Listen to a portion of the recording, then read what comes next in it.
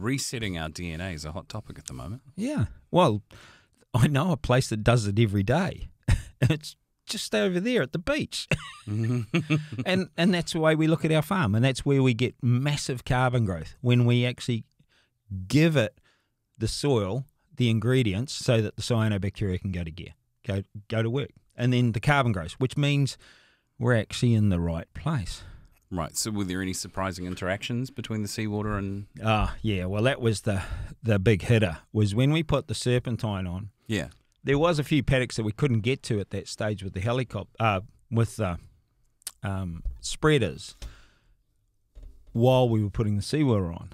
And so where the cows were or animals, and we couldn't get it on, and we put it on afterwards, didn't fire at all. It just pretty okay. And it took me a long time to unwind it. And I thought the serpentine was just the magnesium I was after. But what we inadvertently did was give the cyanobacteria magnesium and silicon to actually build the structure which the microbe needs to grow. And we had an explosion. I mean, the farm just exploded. I remember Mike Rawson. I can still remember him. I'm opening a gate to him, and he goes, "When did you regrass the farm, Ewan?" I said, "I didn't." And he was just like, "What?" And it did look like I'd regrassed the farm, because there was so much germination, and it was just beautiful over the whole place. Wow. And that was an interreaction. We had the electrical side working. We brought some more silicon in with the serpentine. We dropped the cyanobacteria on top right at the time, and boof, it just went bonkers. Wow. And it was fantastic. Can this be the chapter where you discuss whatever happened to serpentine briefly? Because I know you mentioned it in the prior chapter, and what time frame are we talking about at this point in your life in the chapter? Because when you were using it before it was taken off the market was about what year? Mid-2000s. I started really getting into it. All right. So anyone interested in the history of the events that took place there, why was it removed? What was it based on? I think a cost effectiveness of Mike pulling it out of the ground, because they were having trouble filing the seams. I don't know how many tons they dragged out of the ground from the area. So for the person who doesn't understand, this is pulled out of rocks? Yeah, it is. It's a mining operation. I mean, there was a hell of a hole in the ground what they used to dig it out from. Okay.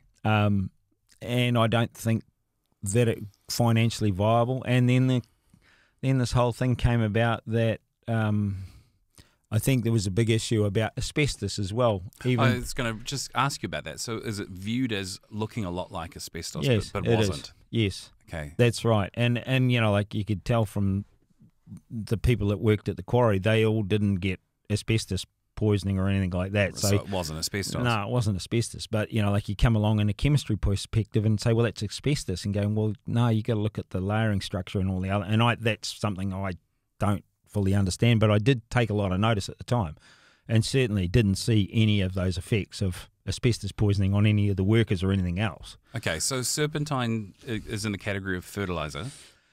Well, it was in this country. They used to put it in with superphosphate and make serpentine super as a super. Yeah, okay. As a magnesium supplement, and it was good. Anything better if you did these other things with it. Well, yeah. Put it this way: I'd never seen a reaction with serpentine like what we got out of the electricity and the other bits and pieces, and I don't think Mike Rawson had either. Okay, and he just like, what have you done? So, am I right in thinking that when they can find an area to mine that could be useful on a farm, then it only has a limited life until the mine's depleted, then it's like a fashion. It's like it comes for a few decades and it's gone because they can't repeat something once they've used it up. That's right. Yeah, and I had this long discussion last night about these issues of people having choices. Like in this world, we have choices for some things, and then some of those choices should never have been given, like the likes of DDT should never ever have made it into the mainstream agriculture, but it was a choice to put DDT on to kill your grass grub, or it was a choice for fertilizer companies to put it in there, or it was a choice there. And then one day, the books like Silent Spring that really showed the DDT issue, especially in the bald eagles in the US, and all of a sudden it's gone. End of story. Because they realise how terrible it is. Yeah. Yeah. That's it. It's gone. So farmers had to find something else to do. So So this is a problem, right? Because whether it's DDT or serpentine, if you're relying on something that's only going to be around for a while, you base your whole practice around it and it's gone, and you haven't learned how the rest of the biology works, you're really stuck, right? Because you've lost a huge tool and you don't know what other tools you can use. That's right. I mean, the same thing with the basic slag. I mean, it was a brilliant product. Then, as I spoke about in previous chapter, then it caused all sorts of mayhem, and then it was pulled from the market. But all it did was give you an opportunity to see something. Well, that's the way I look at it. It gave me an opportunity to see something that I would never have seen before, and then try to come to grips with it. What was it that we saw? Well, how do we do this in nature? Or how did nature do this before?